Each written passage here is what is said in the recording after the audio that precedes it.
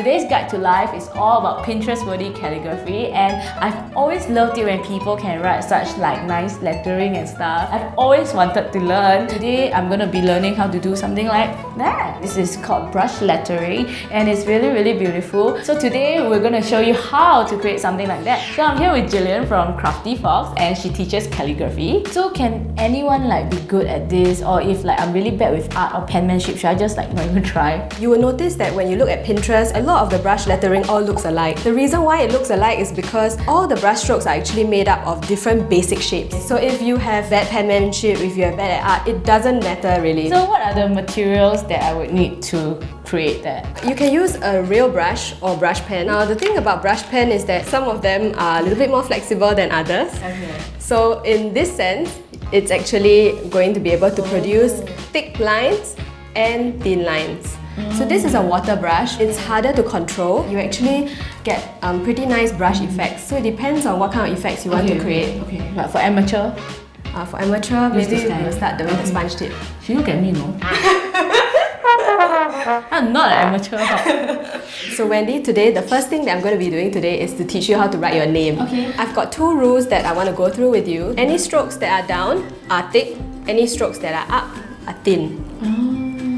So the next rule that I'm going to be going through, like earlier on when I mentioned, I actually said that brush lettering is actually made up of individual shapes. Okay. So there are a total of 7 brush lettering basic strokes. So over here, what you can see, letter A is actually made up of an entrance stroke here, and an oval here, and an underturn. Oh. So we're actually creating the letter by joining these shapes together. So for the capital X, traditionally it's actually 2 ovals. I hate the big letter X, so hideous. Can you make it more like filifalo? Yeah, can. So this is the filifalo version. Wow! That's much better, let's do this. You want to do this? Yeah. Okay. Stupid X come out difficult.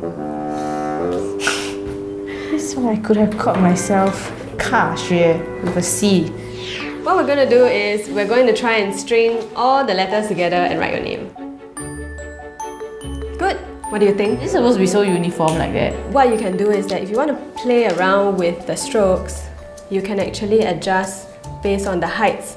Oh. See, this looks like computer font and this looks like calligraphy. Yeah. So okay lah, so I guess you just need to practice. Okay. Now that you have managed to write your name, we are going to teach you how to do it with different materials that will actually help to add a little bit more flair to your work. It's very nice I love. So nice. So what we're going to do is that we're actually going to be working with masking fluid. So masking fluid is actually a tool that we actually use in watercoloring when you want to keep certain areas white. So over here what you would see is that I have written with masking fluid. Yeah. And then after that, when the masking fluid has dried, I actually peeled it off. So that's where you actually get the white. Oh, so it's rubbery. So this actually can be peeled off. We are going to write your name with the masking fluid first, and then after that we will do the watercolor backsplash. After the watercolor backsplash has dried, then we will erase it away and you'll get the same kind of effect. So this is the masking fluid. This is the brush that you'll be working with. It's nylon, so it's going to be a little bit more flexible. Actually, I'm just thinking, instead of you doing straight away, do you want to do it in pencil first? Then you do the masking fluid over, or you want to just do it straight away? Why need to use pencil? So if you're adventurous enough, don't need. No need, just go. Yeah. Okay, go for it. Just go. Ugly also say it's very nice, you don't know. So now I'm going to try the masking fluid, but I don't really want to write my name because it's like so boring. So I got Jill very unwillingly to write the word pubes for me. And as you can see, with calligraphy, a very crude word can actually sound very high class. I'm going to put this on Instagram later. See how many people like it. Oh, so beautiful. So let's write the word pubes now. Oh, this one is very thick. Then the pubes will be very thick. Have you seen a more classy pubes? I'm now very in love with this word. I feel like I need to tattoo it on myself. Alright, so finally my pubes are dry.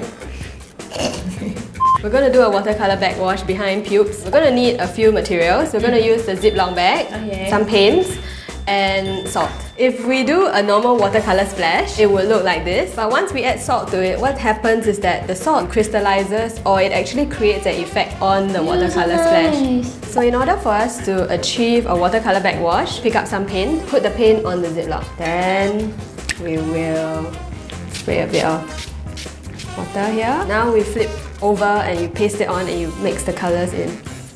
So just touch it like that? Yeah. Ooh. Then we lift it up. One more pink. Like that? Yeah. Just spread it around. Happy? I'm okay. You okay? Yeah. Okay. Then we add salt. Now it's time to sprinkle salt but with full air. Okay, very good. We wait for it to dry. Okay. Nothing is coming out. Oh, okay. This is not fun lor. She said it's fun, not fun. Fun meh? Maybe to me only. Very difficult to take out. I lost interest in doing this. Okay, I want you to do it. Okay. Since you get pleasure from it, you may as well. Okay. Hey, why you make it so easy one?